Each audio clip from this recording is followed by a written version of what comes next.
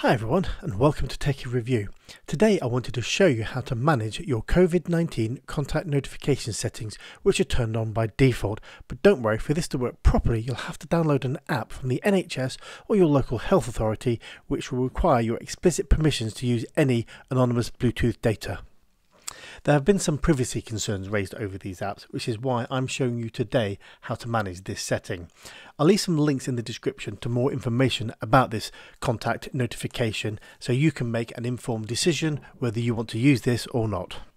Now, the basic idea about contact tracing is that when two people with the app come in close contact with each other, your phones will exchange anonymous Bluetooth information called a temporary exposure key.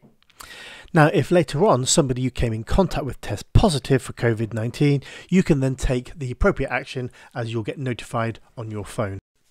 Now, to manage this feature, you need to go into Settings, scroll down to Privacy, and in Privacy you need to go to Health,